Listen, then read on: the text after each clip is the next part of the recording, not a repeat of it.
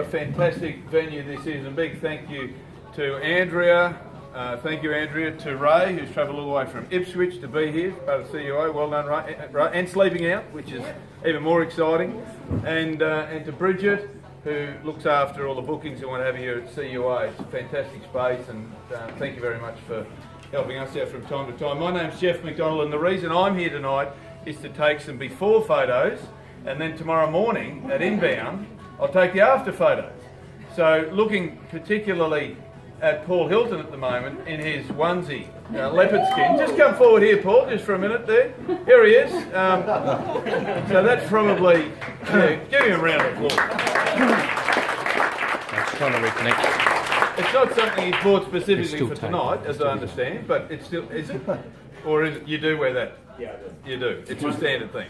But look, you are here for a very important reason. That's to raise money for the base, and to Nat and Tiff, and of course Nat's sleeping out all week. So anyone else sleeping out all week? Troy? There's Troy. Troy, well done, champion. Yeah, thanks, mate. There he is. He's Good my on you, homeless mate. buddy. Well done, mate. Your beard will grow up a bit bigger too by the time you finish. But that's good. But look, congratulations on putting your hand up and doing what you're doing. Nat will probably talk a little bit more about the logistics of the night, but I'm looking forward to catching up with you tomorrow morning. Before we do that though, Chris the tyre man Lipke, you all know Chris, you should know him. If you don't, certainly make yourself known to him. He's almost become an icon for our region in regard to what he does. He's a champion guy, and he's got an announcement to make before we hand over to Nat just to say a few words. Chris? Thanks, Jeff. So recently a few of my customers and I have got together, and we decided we'd raise a little bit of money for this upcoming event. We know it's such a good cause, what Nat and Tiff do. So, and we managed to scrape together a massive big wad of cash, just for you, my friend. Should I bank that here?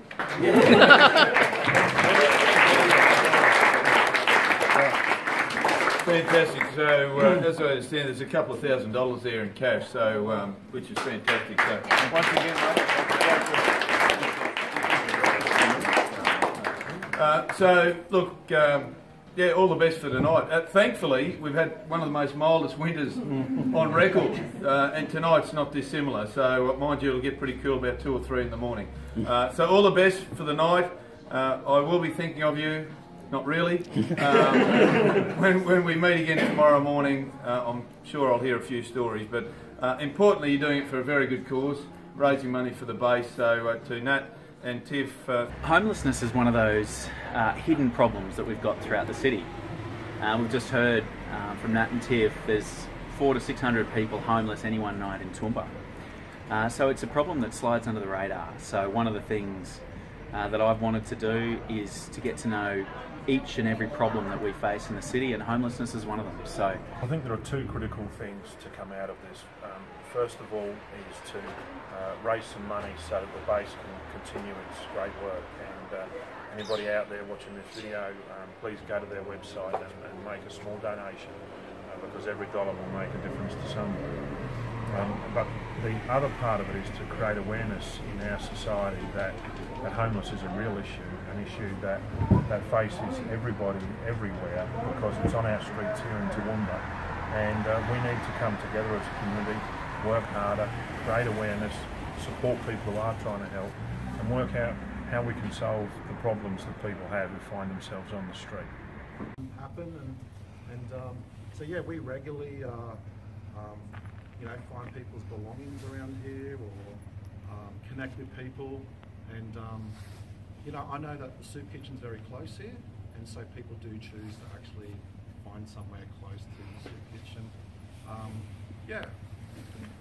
And with guys like that in those cars, like, we can smile and we can laugh, but for someone who's actually experiencing homelessness, when they're caught a homeless bum, they can't laugh it off, because they've already got low self-esteem, and that just reiterates that feeling of homelessness, of hopelessness. And so, you know, language is so important to us. So one of the things we have at the base soup kitchen is blackboards with just really positive sayings like, hey, just to lift up their spirits. Our aim is that when people come and have a meal, they'll come in and they'll they'll have a full stomach. They'll have an opportunity to have a conversation, to be greeted, to have a smile, and to be talked and lifted up, because we want people to leave better than they came in. So, you know, that's one of the great things about what we do with food. We can always find food to fill people up. Yeah. We always make sure that we don't turn away people. And yeah, we offer a meal, but we have so many other things there, like rags and blankets and clothes and heaps of stuff. And if you guys ever want to come down and check it out, we're open at 11 a.m. weekdays at 10 Neil Street. Yeah.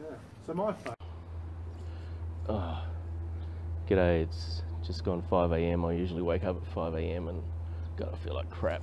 But anyhow, there were some skateboarders here at 1 o'clock this morning, skateboarding up and down the platform. I saw one guy had 4 empty bottles of Corona, kept knocking the glassware together, and they got a photo of us all sleeping here.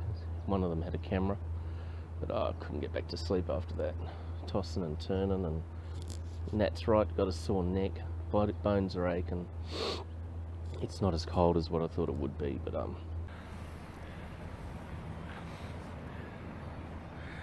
it's about 5:30 in the morning. There's still some people asleep. Hey.